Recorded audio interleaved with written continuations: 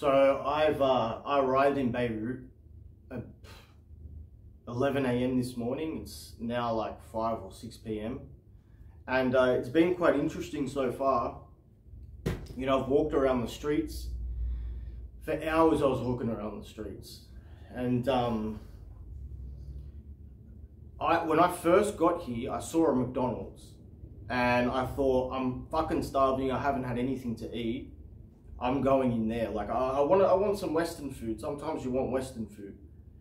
So I go in there, and after I paid the cab driver, I paid him like $30.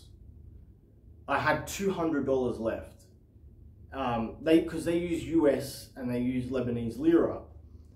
And I had $200 US left. And I walk into the McDonald's and I ordered like a Big Mac and whatever, and it came to like 10 US dollars or whatever.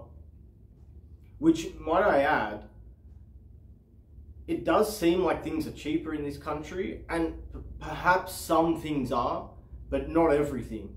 Like Macca's cost the same. Once you do the US conversions, like more, I paid over $10. Once you do the convert, that's like $16 Australian.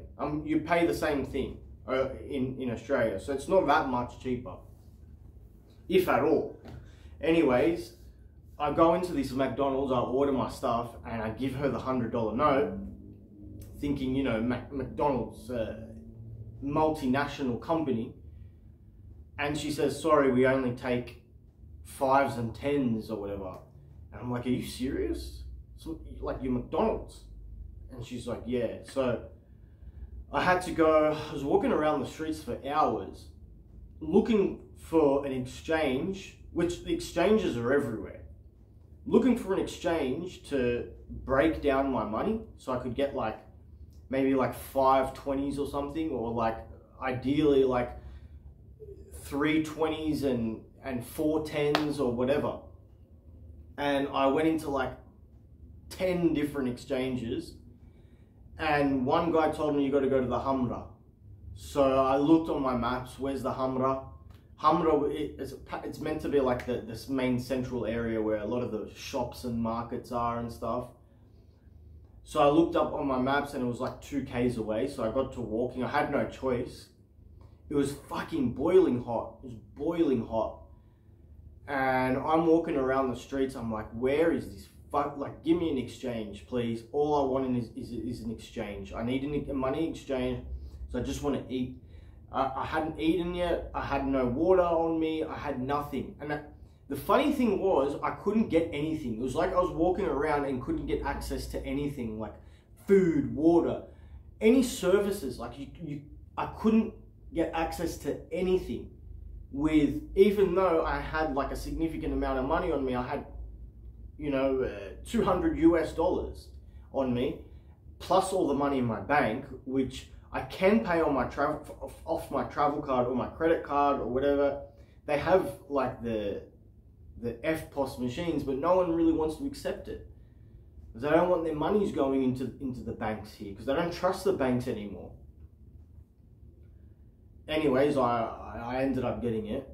I found this, I was walking through this alleyway in the Hamra, and I stopped this lady and I'm like, excuse me, like, where's the Hamra? And she's like, oh, you're sort of in it, but there's more, blah, blah, blah. I said, look, I'm just looking for a money exchange. I just want a money exchange. I need to swap dollars. She was really nice. She said, I have a trusted one, go down here, blah, blah, blah. So I followed her instruction. And you know what, this might be like a people would claim this as like a discriminatory thing, but I don't care, I'm gonna say it. I trust women so much more than I trust men. I don't know why. I think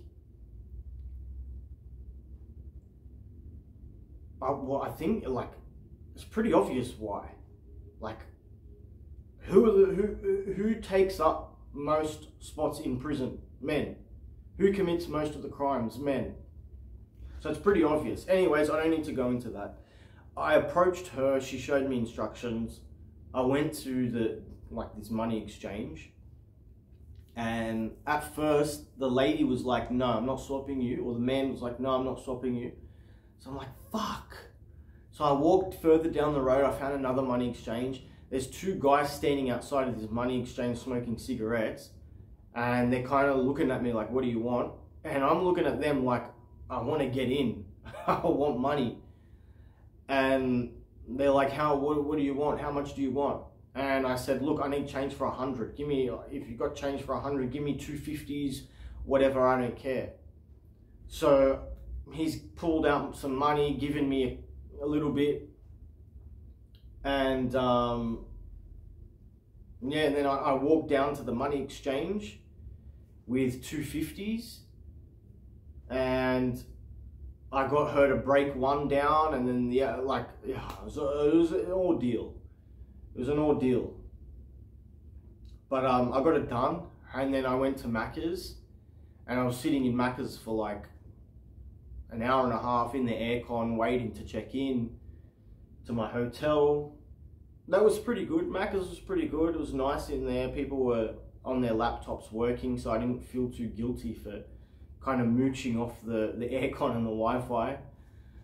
And then, yeah, I started walking the streets. And the street's pretty interesting. Now, I said in a recent, as I was walking the streets, I wanted to figure out, like, obviously there's a money problem here. And that goes back to the banking crisis thing. So I wanted to know a bit more about this banking crisis. You know, what are the origins? What's the cause? Like, what actually happened?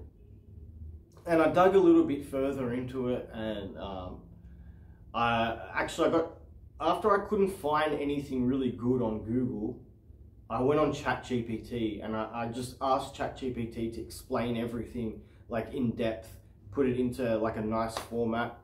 So that's one thing. Google is being replaced by these AI technologies, because Google's like, when you compare it to ChatGPT, to the answers ChatGPT gives, Google's shit.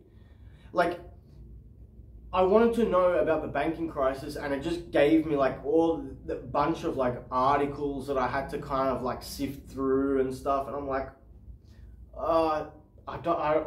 it just wasn't efficient. And I read a good Reuters article, actually. That was probably the best one I could find. But all of the other ones, like, they didn't give me what I wanted to know, the information that I wanted to know. So I'm like, oh, wait, ChatGPT. I go on that, and it gives me a full rundown of what's happened. So from my understanding, some of the origins of this banking crisis in Lebanon is, well, for one, they had like a pretty unsustainable kind of system going on. I mean, the economy, it was heavily reliant on foreign investment and foreign depositors bringing money in, and even like expats, Lebanese expats who were working overseas, making better money, and then bringing that money back into the country. The economy was heavily reliant on that, plus like other things like tourism and stuff. So it's heavily reliant on like overseas money being brought into the economy. And that over-reliance it proved to be unsustainable. The other thing was like the political stuff here. So the leaders are elected as per their religious affiliation. So you've got like I think it's the Christian who is the top, and then you've got the Sunni and the Shia Muslim who are kind of second and third place. I think that's how it goes. And they may trade positions where like a Shia might go in first place. I'm not exactly sure, but I know you're selected by political affiliation, and there must be one leader from each religion. So Christianity, and then 2 Muslim, 1 Shia, 1 Sunni.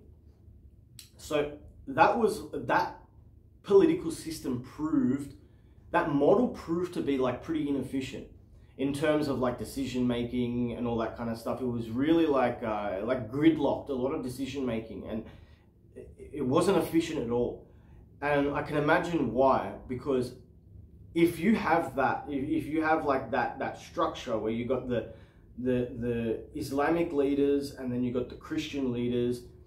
They're always going to butt heads because ideologically it's different. They're both different. Muslim and Christians are both different, like ideologically. And you know, as they say politics is downstream from culture.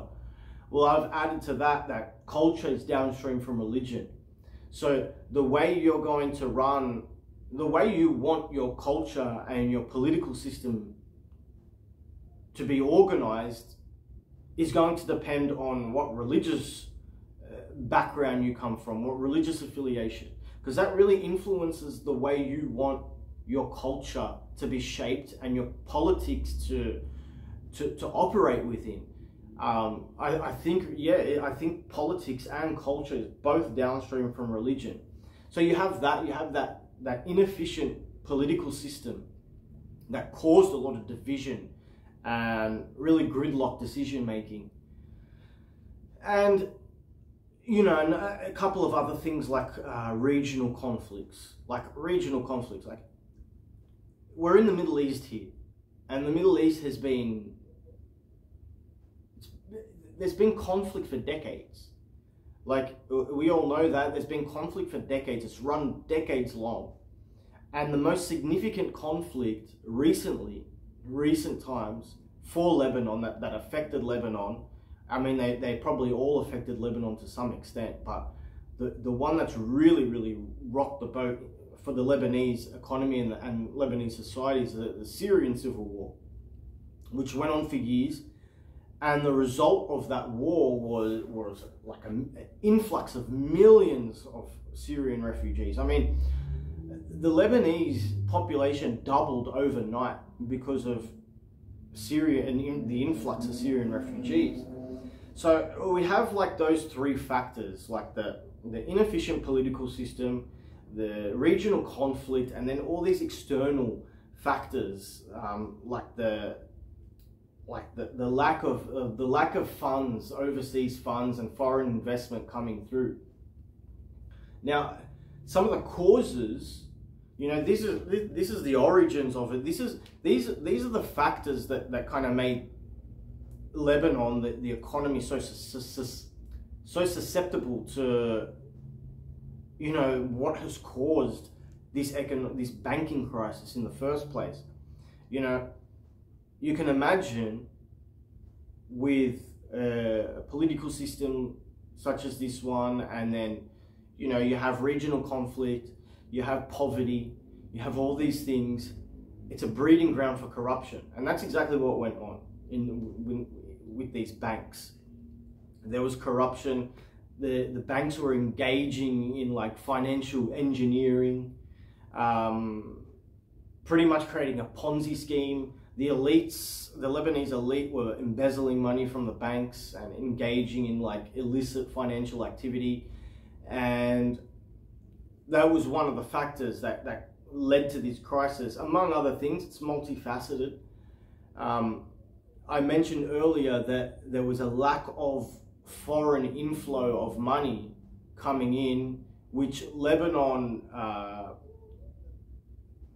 in the past has been really reliant on. I mean, I forgot to mention that the inflow of overseas funds into America, whether that's from expats, you know, bringing money in, or tourism, or foreign investment, this has been a huge source of government spending for Lebanon. And so because that inflow of overseas funds began to decrease, the banks wanted to attract more foreign investment. So they started offering these ridiculous interest rates to attract more foreign investment, more foreign deposited money into the country.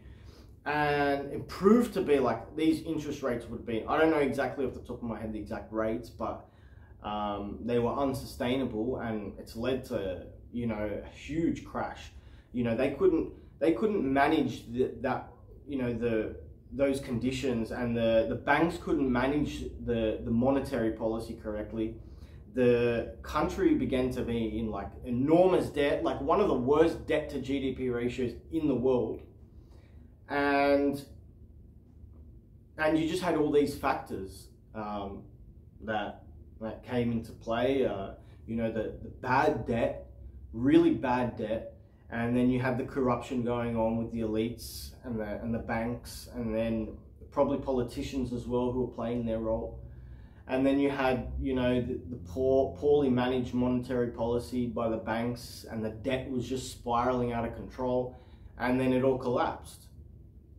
And so the impact of some of this is, well, you've had a lot of social unrest. There's been massive protests here. I don't know when exactly. I think it was a couple of years ago, there was a massive protest. People were like walking into the banks and like breaking into banks. There's this one lady, I heard a story recently of this one lady. Her sister, if I'm not mistaken, has cancer and couldn't get treatment because that's one thing that's going on here. People can't even access like basic necessities like healthcare or food and fuel for that matter.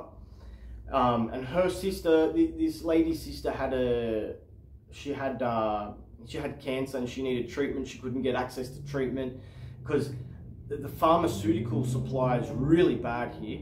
Like, I sent my grandmother, before I left, put like a whole stack of Panadols in my luggage case just to give to some of my family members here because the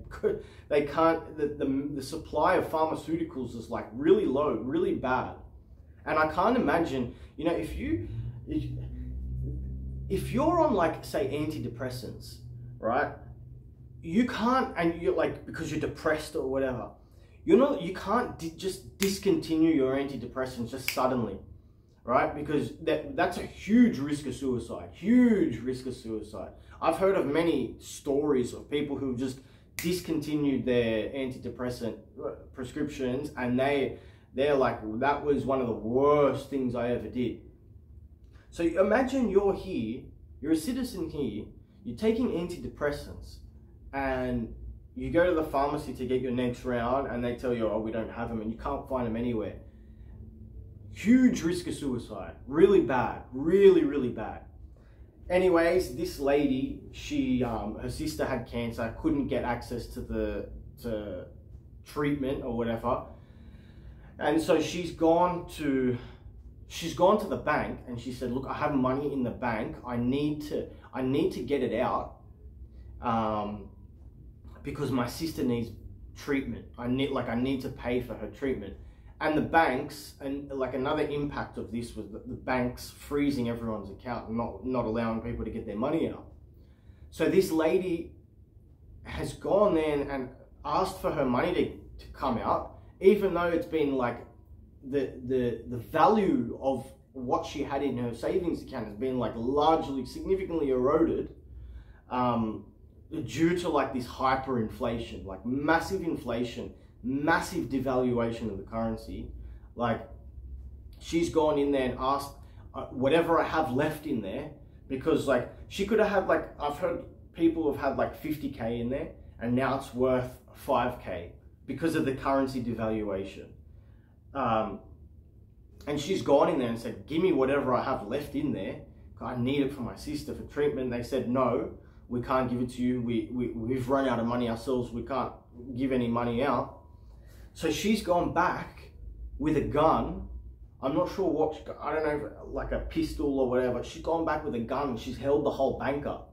And she's like, give me my fucking money, I want my money. And she's holding the bank up, just a regular lady. And you can understand like the desperation. Like, I don't hear anyone here who speaks about that story speak about it in a negative light. Like, it's more of like not an inspirational story or anything like that, but it's like, this kind of story is a testament to what's going on here. Like, people are really, really doing it tough. People have sick family members, people like, and can't get access to pharmaceuticals. People have lost like entire savings due to the devaluation of the currency, and they can't even access what they have left. There's all this social unrest, and, you know, a lady, just a regular woman, going and holding up a bank, is a testament to like all this shit going on. It's just crazy. It's crazy. And so one of the problems is now is you have all these like talented and really educated people who are highly skilled people who are emigrating. They're leaving the country. They're like, there's nothing for me here. I got to get up and leave and look for better opportunities abroad. And like, it's understandable. Like, if you're an educated person and you've spent all that effort and time and money on getting educated, you have, you know, you're lucky in a way. You consider yourself lucky. Why would you stay here with all the stuff going on? Like, why, when your skills and your education, your talent can be of better use somewhere overseas where it's more stable, like conditions are more stable, social conditions are more stable, political conditions are more stable, economic conditions are more stable. So there's a whole swath of talented, educated people who are just getting up and leaving, looking for opportunities abroad. And what that's doing, that's further weakening the Lebanese, like the economy's capacity to recover. So it's just like an ongoing cycle. And not to mention like it's already like it's pretty unequal society, like economically, but the gaps, just like the inequality gaps, like further increase. Like the difference between the rich and the poor is just like widening significantly. Like you see guys in like Lamborghinis, and then you see guys like on the street. Like, anyways, the gap of inequality is just like really bad. Seems like there's no middle class. There probably is, but you know that the gap between the wealthy and the middle class and the poor would just be like, it'd be incomprehensible. And so due to the inequality, you're going to get like more poverty. So there's a humanitarian crisis going on, there's poverty, and you know, you can see it. I think a lot of the poverty is coming from a lot of the Syrian refugees that you see here. I've had so many of these young kids, like not with any adults. There's no adults in sight, and these young kids are just following me around asking for money, and I don't give any to them. I did once today to a mother. It was an adult with a kid. I gave her a couple of dollars, but I'm not doing that again, because there are these little kids, Syrian kids, who've obviously been displaced as refugees. They've been displaced from their parents or whatever, and now they're being human trafficked. There's probably some guy watching them from afar, and he gets them to go out and beg for money, and then he gets a cut from what they earn. So yeah, when I was sitting at McDonald's, there were these two Syrian kids who were sitting outside the window. I could see, and they're like tapping the window, and they're asking for shit. And one of them pointed to the water. I had a full bottle of water, and I got up and gave that to them. And then he asked me for something else, probably money after that. I couldn't understand what he was saying, but I said, that's it, take it, go. I'm happy to give water and food. Like water, like if I had a kid come up to me, this happened in Cambodia as well many times. Because the same shit happens in Cambodia as well. Like you got 10-year-old kids at midnight, like seriously at midnight. I remember one night in Cambodia in Siem Reap, I was hungry, and I went to go and get some food from a street food, whatever. And I'm sitting down, it was like a pho. And I'm sitting down, this little 10-year-old kid, dirt on the face, whatever, he comes up to me, midnight, this is around midnight, should be in bed. He comes up to me and he's like, oh, blah, blah, blah, saying something. And I said to him, no, I'll get you food, but I'm not giving you money. Because I know these kids, they got someone watching them from afar, and these adults are telling them, making them work. It's a form of child labor and human trafficking. They make them go around and ask for money, and then those kids have to go back and give the adults the money. So it happens, you know, it's quite a common thing. I didn't know it would happen in Lebanon here, but it's it's quite a common thing. I'm aware of it from Asia. Anyways, this kid, he comes up to me and he's asking for money. I said, no, I'll buy you food, no money. And he said, yeah, he agreed. So we're sitting there at midnight. I got this 10-year-old kid, doesn't speak a lick of English. He's sitting there, he's got dirt all over his face, he's dirty, he looks homeless. And we're eating together. But yeah, the same thing, you get the same thing here, and it's the Syrians. And yeah, it's pretty sad. It's pretty sad because, like, a lot of these Syrians have obviously been displaced. And probably many of the kids have been displaced from their parents. Who knows what's happened to their parents? And you got these kids like fending for themselves on the streets. Like, it's pretty full on. And these kids are young. They're like, some of them are as young as some under 10 years old. Some of them. It's pretty sad. But you can't give them money because they beg for money and they follow you around. Some of them, if you're not stern with them, they'll keep following you around. If you engage too much with them, I don't engage too much with them now. But yeah, and they're obviously being trafficked or something, or who knows, child labor. They're being used by adults to go and beg for money, and it's like, I'm not going to say it's smart, but it's a strategic thing, right? If you're a trafficker, you want children to work for you because children are more likely to gain the sympathy from people with money. Like, if you see a kid who's asking for money and they look kind of homeless and they're hungry and that, you're going to be like, fuck, it's a kid. Like, I've got to help a kid. Like, it's a defenseless defenseless kid. I've got to help it out. He or she has no parents, no money, blah, blah, blah.